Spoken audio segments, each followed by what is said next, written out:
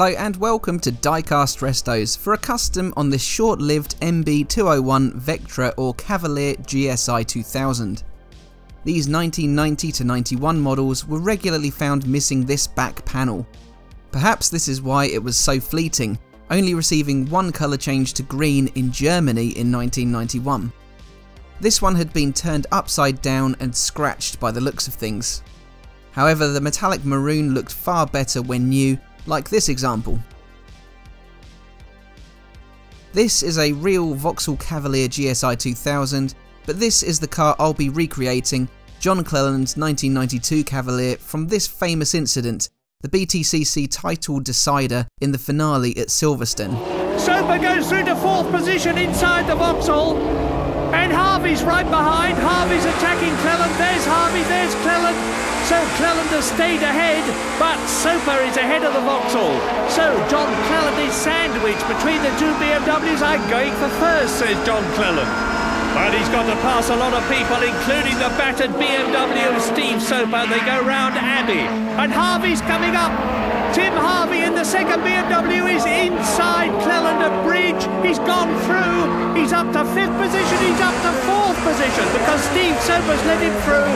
Tim Harvey is leading the championship again. Fantastic. But John Cleland is attacking Soper. He's up on 2 wheels. Soper holds his line. He's pushed right out to the right. He attacks again as they go to the right-hander at Lovehill. And they both spin. They're both out. Soper and Cleland both out of the race. Two very determined chargers, each refusing to yield, and they've both paid the penalty. It's one of my favourite ever motorsport moments. I talked about it before when I recreated Cleland's 1989 Vauxhall Astra. At the start of that clip, Steve Soper in the damaged BMW had just passed Cleland, who was in 4th. If Cleland had finished 4th, he would have won the championship. Out of contention for the title, Soper backed Cleland up into his teammate Tim Harvey in the other BMW. Harvey was in the championship race. By doing so, Harvey managed to squeeze past Cleland before Soper allowed him to breeze by, putting Harvey in a championship winning position. And then you saw Cleland's retaliation.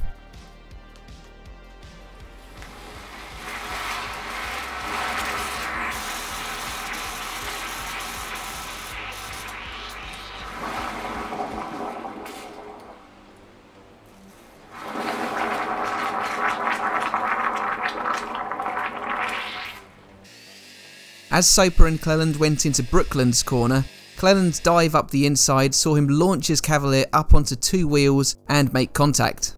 While leaning on Soper, Cleland had a half a car length advantage going into the next corner, Luffield. Soper pulled a similar move on Cleland that put them both out of the race and the title firmly in the grasp of Tim Harvey.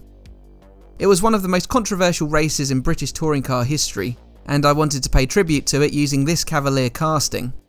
However, it needed some work before it was in a reasonable enough state to customise, including the removal of a bulge that had bubbled up on the roof. This was easily resolved with some filing and sanding with my rubbing block.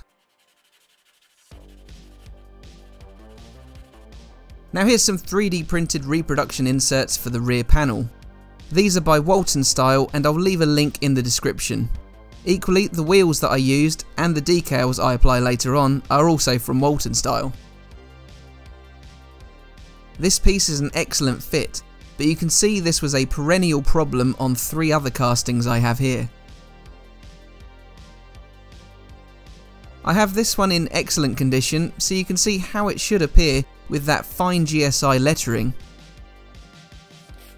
For the purposes of this video, as I'm basing the model on the BTCC Cavalier, I'll refer to it as that instead of the Opel Vectra.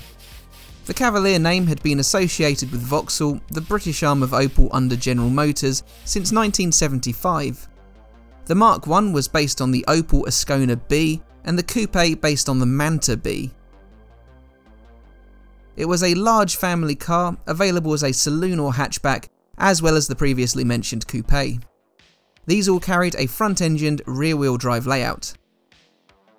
It was replaced by the front-wheel drive Mark II in 1981, equal to the Opel Ascona C. They were also loosely related to the Chevrolet Cavalier, the Cadillac Cimarron, Holden Chimera and Isuzu Aska. These were available as a 2 or 4 door saloon, a 5-door hatchback or estate, and also as a convertible. In 1988, the generation of Cavalier this casting is based on launched. The name changed to Opel Vectra in Europe, but retained the Cavalier name in the UK. It was sold as a 4-door saloon or 5-door hatchback.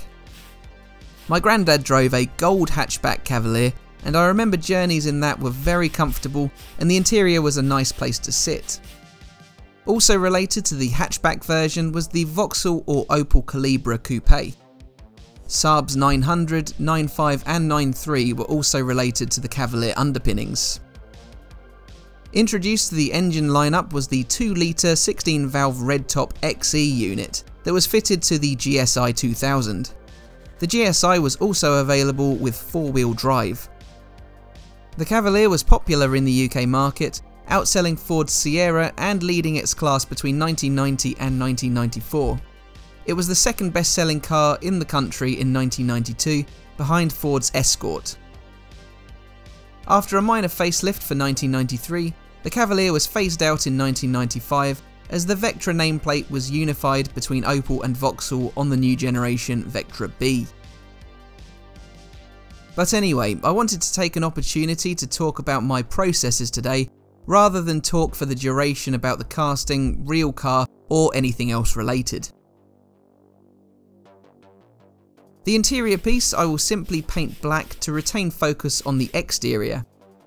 I know a lot of customizers go to insane lengths to detail the interiors.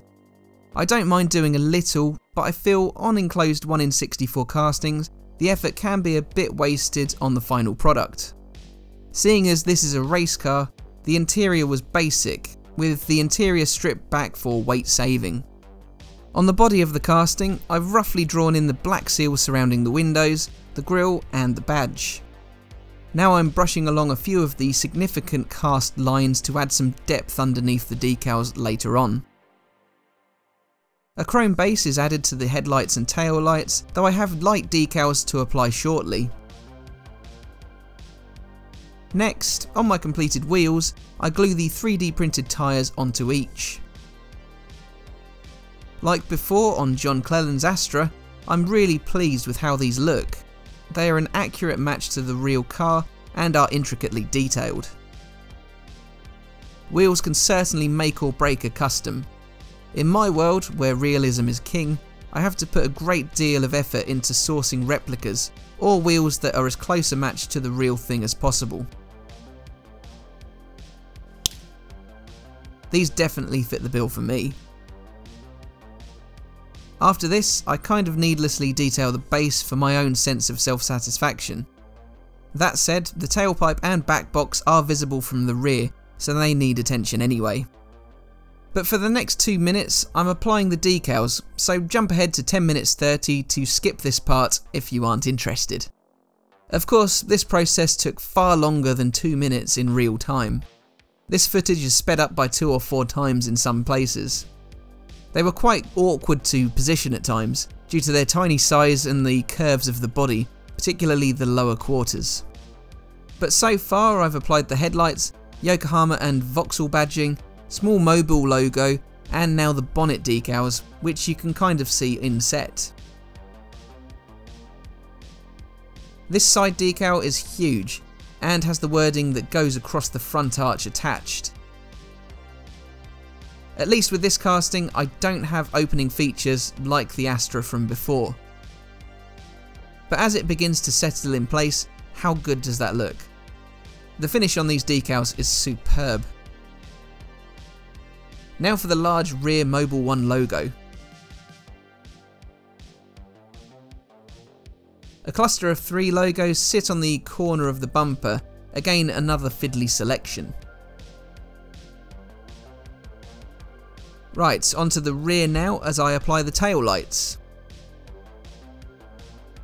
Under the boot lip is another Philips cast stereo decal that slides into place, and another Mobile logo sits atop my reproduction plastic body panel. Then on the rear bumper, the words Vauxhall Cavalier appear with another Yokohama logo. Obviously I repeat the left decals on the right, but I won't bore you with that level of repetition. Instead, a giant Vauxhall Griffin emblem lands on the roof. Accompanying this is some more Vauxhall wording. Welcome back if you are rejoining us. My, how the look of this casting has changed for you guys from just 2 minutes ago. With all those freshly applied decals now in situ, I need to protect them. First I use Mr. Mark's softer solution to set them all in place and soften them up a bit. Then after that, I clearly need a coat of clear to lock it all in. A dose of Tamiya TS13 should do. And now it is time to reassemble. Fitted first is the polished window plastic with the rearview mirror drawn in. Then after that comes the plain black interior piece. Lastly, the base holds it all in, as it's finished with a screw or two. Here's how my Vectra stroke Cavalier GSi 2000 looked to begin with.